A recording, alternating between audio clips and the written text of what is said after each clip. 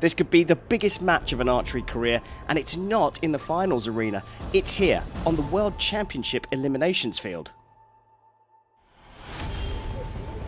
It's a frantic, tense and loud 20 minutes, 16 teams, 8 matches,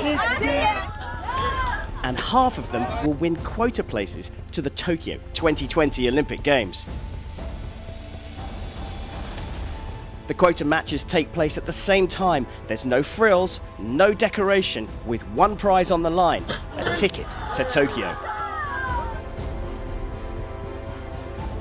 The atmosphere was electric, and the results, well, some were quite unexpected. Kazakhstan's men shocked the USA, shooting the best scores of any team on the field. Emotion flooded from the Ukrainian women when they booked their Olympic tickets.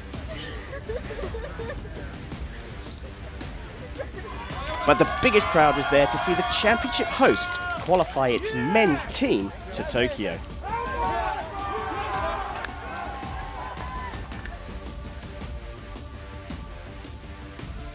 I feel amazing. I feel like I'm 20 kilos lighter right now. All the weight dropped from my shoulders. We have less stress in the upcoming year or so, that we can now fully prepare for the Olympics instead of always trying to get that ticket.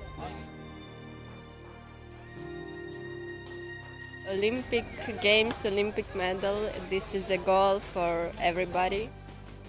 We just live for it, for Olympic Games. Korea, Great Britain, China, Australia, Chinese Taipei, India, Kazakhstan and the Netherlands won the men's team tickets to Tokyo.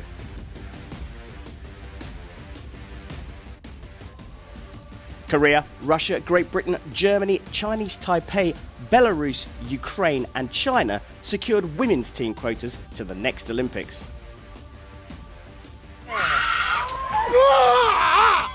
Eight more places were won in the individual event,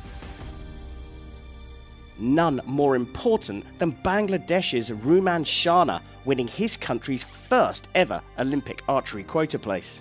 Really so happy and I'm proud. I think all are proud of me, and actually I'm so happy. In total, 20 countries booked their places to the Games at the 2019 Hyundai World Archery Championships. The journey to Tokyo is officially underway.